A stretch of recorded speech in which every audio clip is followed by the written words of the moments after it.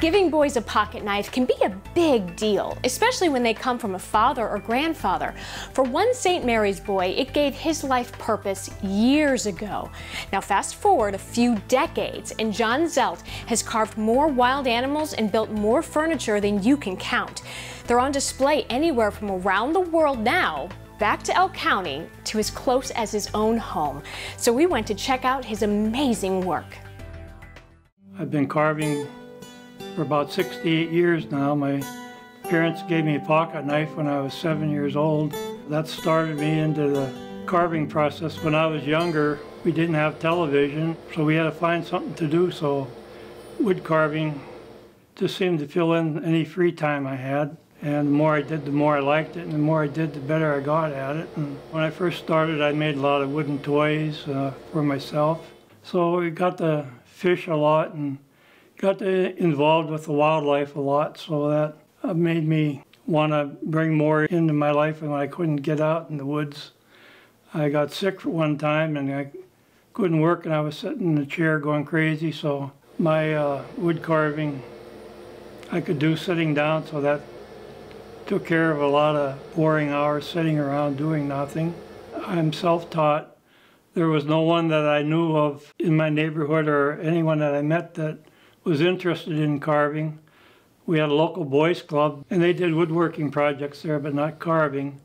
I did go down there, and I used to make cabinets and shelves and model airplanes and did things like that at the boys club. As I got older and I got better at wood carving, I volunteered my services at the boys club, and I did start a wood carving class at the boys club. When I teach, I also learn myself, since I am self-taught, and I'm always picking up things. Hey, that worked nice for me. Just by accident discovered things through the years.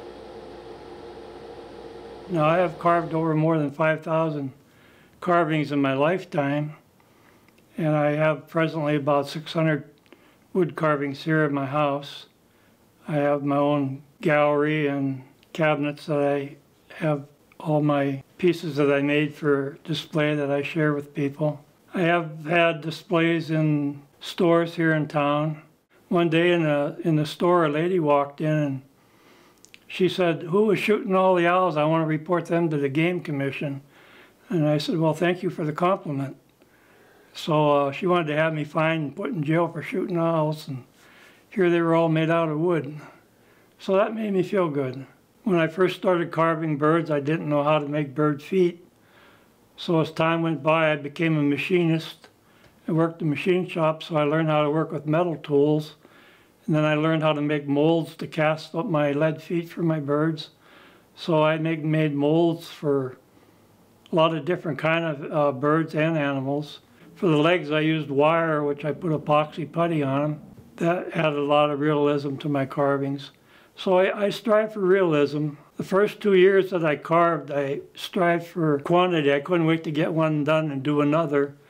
So as 2 years went by, I just filled up my shelves with carvings.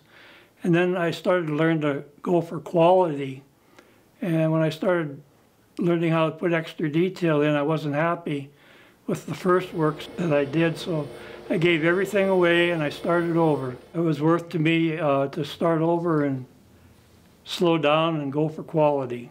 The process of learning was, I did a lot of reading, and also through the years I came across a couple CDs that professional carvers had a demonstration on how to carve a duck or how to carve an animal. And then I subscribed to Wildlife Wood Carving magazine and several other magazines.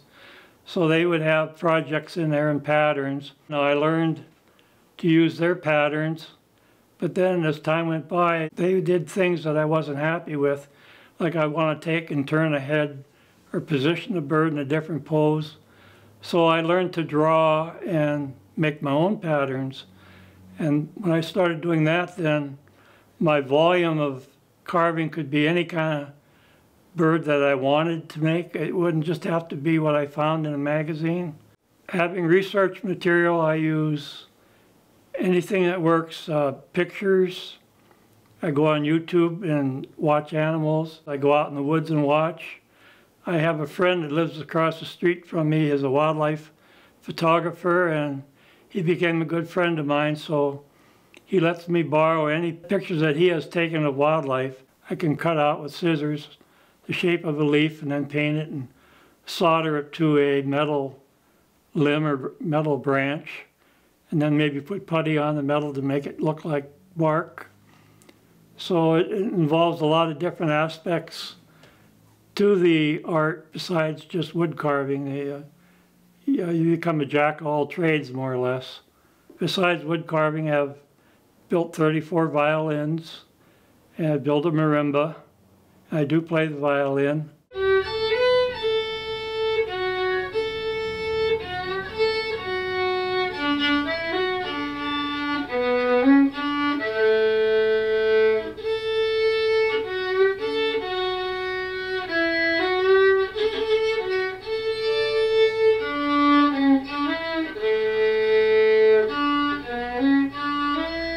My violins are in 9 different states across America right now, and some of them have toured across the world. And my carvings are also spread across the world. I have carvings in China and Australia, all across Europe. When my dad was up in years, he lived to be 98 years old, and he was in a nursing home towards the end, and my dad went blind. So when I finished the carving, I used to take it in to him and let him see it.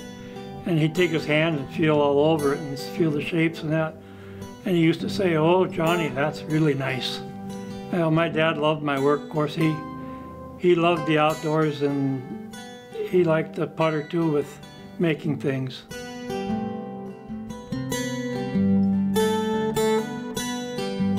And I hope everyone enjoys it as much as I do.